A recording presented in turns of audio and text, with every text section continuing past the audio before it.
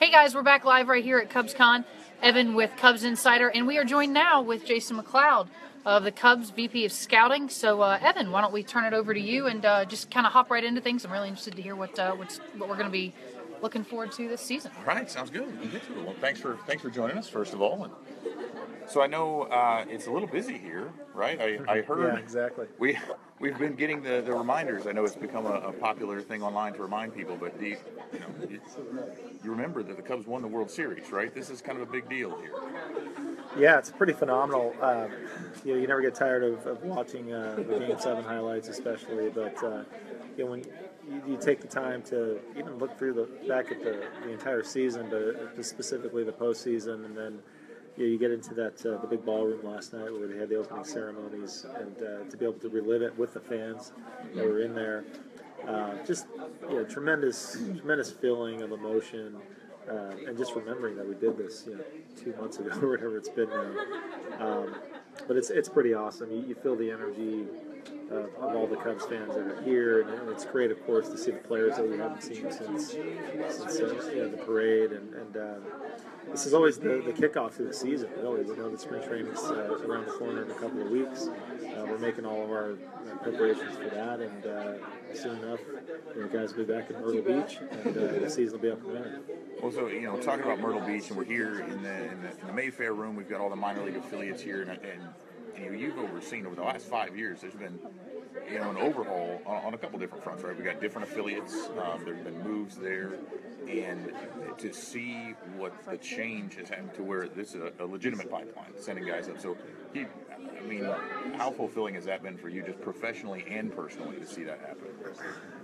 When you try to drop a plan of how you hope things will go, to be able to visualize it and then go out and execute it, whether it's acquiring talent, whether it's which is going to be on the field, or acquiring talent, in the terms of scouts or front office or coaching staff, to looking for first-class facilities and first-class cities. When we showed up in the fall of 2011, things look so drastically different now. When since that time, we've brought our Dominican Academy online, and the new facility down in Mesa, 2 new affiliates, and being in a place like Myrtle Beach, in that city, in that community, a great ballpark for pitching, a great ballpark to develop hitters that can use the entire field, to the other affiliates that have come online since we've been here. We're at this really this moment in time where, especially now, we're coming off of fulfilling a 108-year trek that it doesn't stop there. The renovation of Wrigley is continuing. We've got new offices opening up for us in 2 months. That'll be ready when we come back from spring training. So the building continues. The challenge for us continues in scouting and player development to go out and replenish the pipeline. We lost an incredibly talented player last year in Gleyber Torres, and we traded him for Chapman, and we understand that you've got to make those types of deals if you're hoping to win the World Series, and we did. But now the onus is on us as scouting and player development staff to go identify, acquire those guys, and develop them to help the future Major League Cubs. We talk about developing those players. Torres is one where I actually got the chance to see him play in the playoffs 2 seasons ago when he had come up. He had been at low A, and he came up late. There's been, at least it seems from the outside, there's bringing these guys up, we're keeping them in a place to experience that playoff baseball, and to kind of experience what that winning is going to be like at those lower levels as they're coming up. Is that something that you had sought out to do from the first stages, or is that something that sort of came along organically? A little bit of both. I think we've done it in the past where you identify some young players that you feel are going to have an impact on your organization, and you want to put them in these positions where Joe Madden talked about it a little bit last night, where you get them out of their comfort zone and you challenge them somewhat. And we did it a few years ago when we drafted Albert Almora, the year that we drafted him and signed him. He was in Arizona all summer, and our Boise affiliate at the time was going to be in the playoffs. So we wanted him to get that type of experience. We moved him at the end of the year, similar to what we did with Gleyber 2 seasons ago. And so when the timing's right, if we can do that with certain players, certainly players that we feel are going to hopefully have an impact on our Major League club at some point, we try to put them in those positions to give them that experience and have them play in that environment. Because so much about minor league baseball is just player development, working on player plans, certain specific fundamentals for that day. We don't always emphasize the winning part of it, and that's an opportunity. As a team's pushing for a playoff spot or in the playoffs, that's an opportunity to just, you got to go out and win a ball game tonight, and it's very meaningful and impactful for them to go through that. Well, so one thing that I've really noticed, and again from the outside seeing this, is that it doesn't feel as though, whether it be social media and the teams kind of messing around with each other a little bit, whether it be just their willingness to work with one another in a capacity like this here at Cubs Convention, it's not 5 separate fingers. It really is a fist, and that's had some kind of an impact for you guys, hasn't it? It really does, man. We're so, I don't like to use this word lightly and throw it around, but we are incredibly blessed to have the affiliates that we have, and the relationships that we have with our affiliates is it's unlike anything I've experienced in baseball, and being in Major League Baseball now for going on my 24th season. We have great relationships with the ownership groups, with the front offices that are there. Unfortunately, outside of maybe spring training, and even then, you'll get a few GMs or some teams, they'll come in like sporadically at different times. Really, the only time we're together as a group is at the winter meetings, when we are all together, and we always host a reception.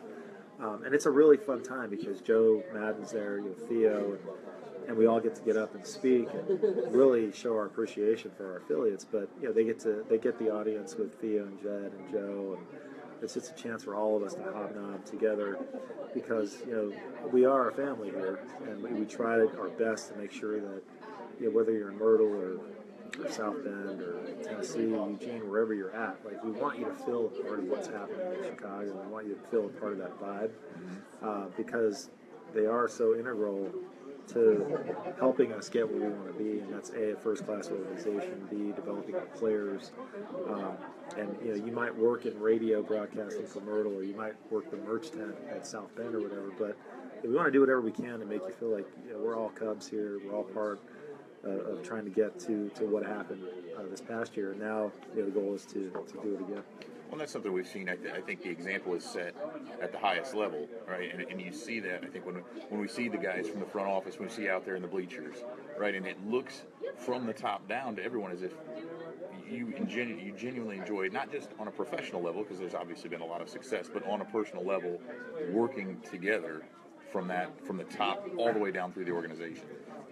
No doubt. I mean, if I come into Myrtle, I hope that I can get an audience with Andy and go sit in the office and just talk about how things are going. I try to avoid Andy generally, but I don't know. I will say, if I can jump in, he did say to say hello, and I was supposed to bring, I apologize, a little mini bottle of Jack for you, just to say, hey, post-game, maybe we'll get together next year and have a drink in the office after a game in Myrtle. So. Well, that's where we have our best conversations. They're in the office, bottle of Jack, and we're talking about how things are going. Or Alan. I've had many libations with Mr. Benavides over there in Eugene, or Joe Hart in South Bend, and on down the list, Brian Cox in Tennessee, Sam Burnaby. I mean, these guys are Cubs. They're all part of the family. And I'm so fortunate that I get to go to all these affiliates, and I get to spend time with not just our coaching staff, but spend time with the front office there. It's just as important to us that we ask everybody, what can we do better for you guys? It generally always is the GMs asking us, is there anything more we can be doing? And we want everyone to know it works both ways, and we want them to be just as proud of us and being affiliated with the Cubs, and anything that we can do to certainly help their respective affiliates. It's got to be pretty rough to have to travel down to Myrtle Beach for work, right? There's not much else to do down there. It's kind of sure. hard when you're you're by the beach. There's some golf there. I mean, it really impedes the work that can get done when you're down there.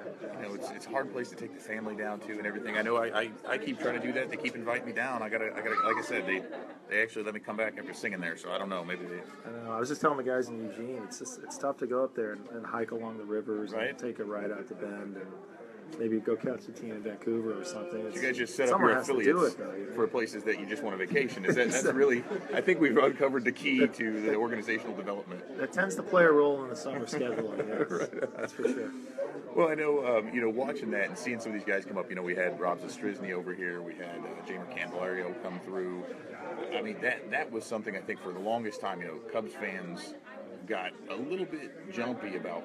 We'd seen these names and they didn't quite pan out, but you guys have had a tremendous track record over the last several years of having them come up and find success.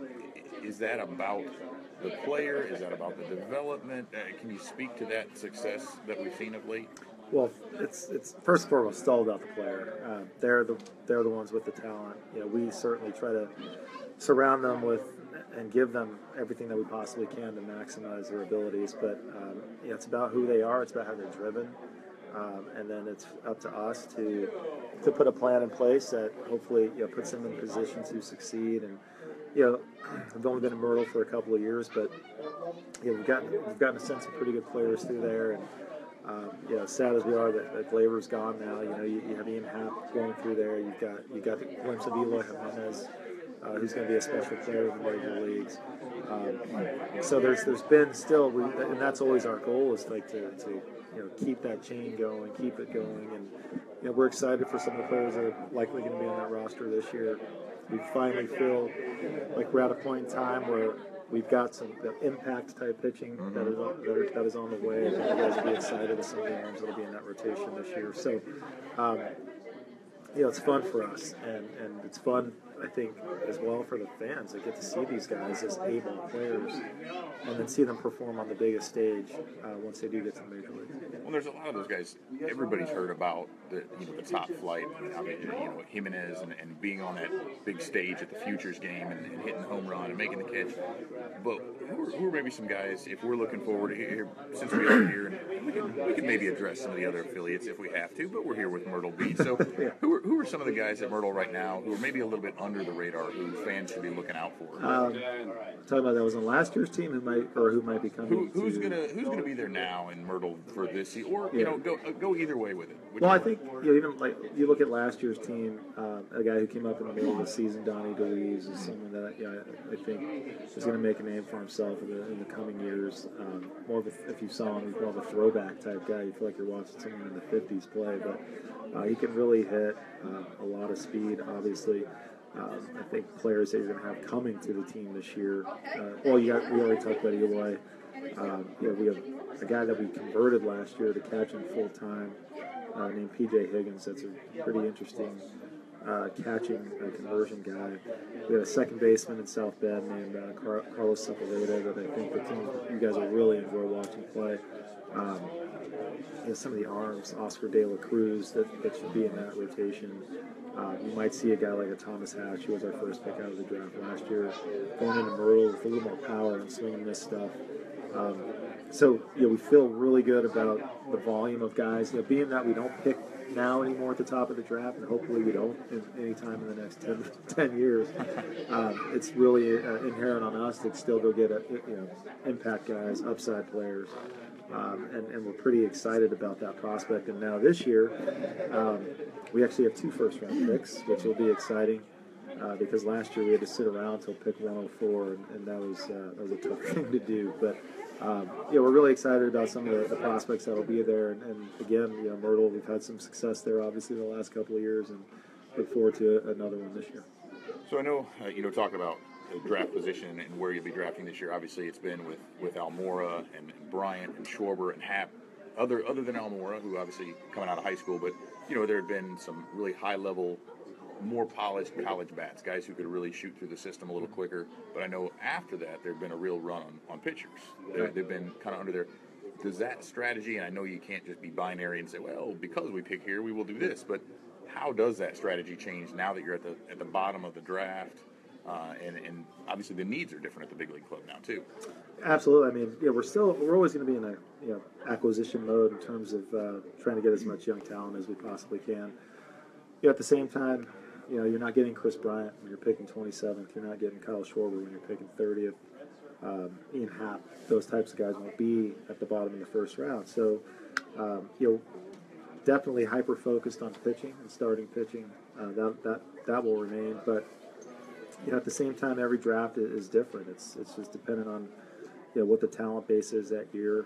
We're always going to shoot for impact and upside. And I think two things. One, our major league team is so young in terms of position players. There isn't so much of a need to go get a polished college bat. So, we're going to definitely mix the upside impact player, no matter where he comes from, high school, college, with our reality of we do need to still develop starting pitching. I know there's some changes in the CBA as far as the international rules. With that signing, can you speak a little bit to how that maybe changes the strategy on an international basis? Well, simply put, it's with the bigger market clubs like ourselves, it hamstrings us somewhat. A little bit at a disadvantage in terms of not having as much financial flexibility as some other teams. But that doesn't change the fact that it becomes just a true scouting competition. You still have to go identify players. Your scouts still need to go out and tell you, project on what a guy can do physically, but even more importantly, project and tell you how this kid's wired, how important it is to him, how hard he's going to work, what kind of teammate he's going to be, all of those things that are equally as important. So in that regard, it is still a scouting competition.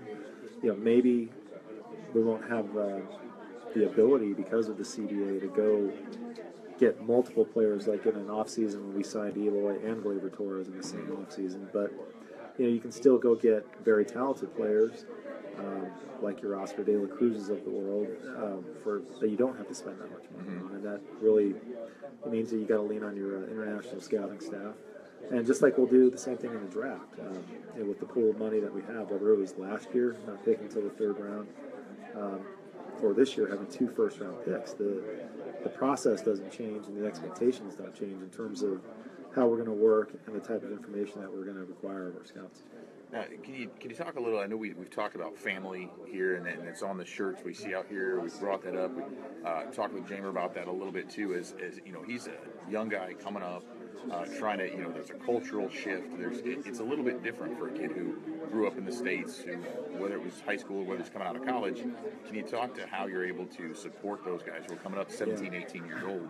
So one of the things that we've done that's been pretty neat over the last couple of years is, first with this academy in the Dominican that the Ricketts family so graciously invested in, we're able to do a lot there with just education, and that's in the form of not just English classes. It's talking like a formal education as if they were in school still in the Dominican, to just assimilation.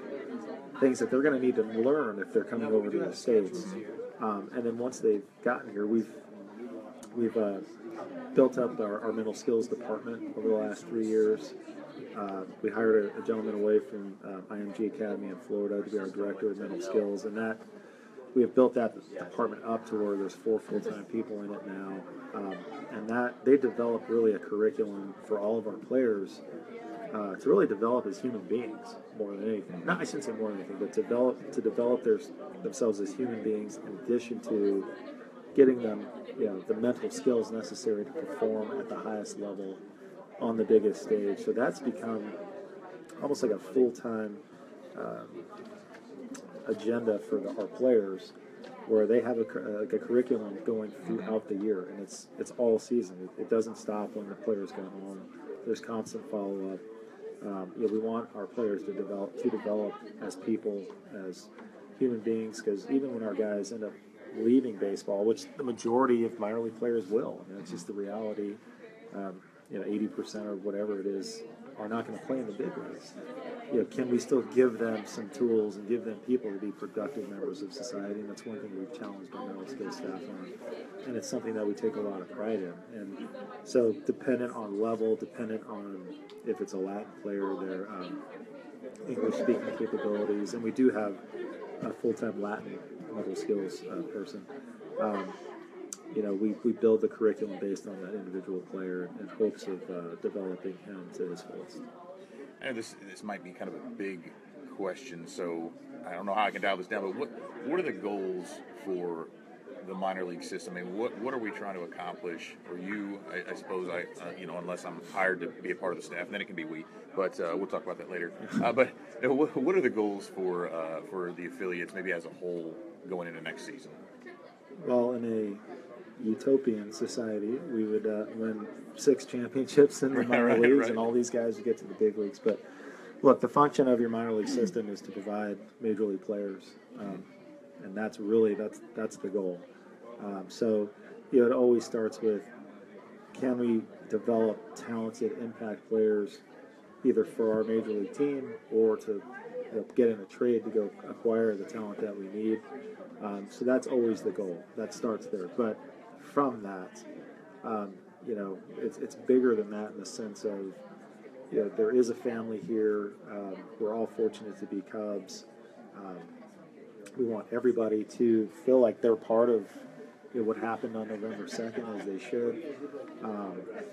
We want to develop all of our players to be good members in your communities when you're there. That's another thing we talk about a lot with the mental skills and with all the respective staffs, with what they do with their charitable organizations and their communities. We think that's an incredibly important part of the experience of being a professional baseball player, whether you're in Myrtle or whether you're outside of Knoxville. The impact that you can have on little kids, or the impact you can have by going to a children's hospital, or whatever it might be, to do a thing, for an inner city kid. You don't have to be in Chicago to do those things. You can do those things in South Bend, and you can do it in Eugene. So those are things that, again, help develop the person fully. We'd love to win at all levels, of course. I do feel like that's an important part of development, is understanding what it takes to actually win a baseball game, and an important baseball game in a playoff environment. But always our most important function of the minor leagues is to develop players, impact players for the team.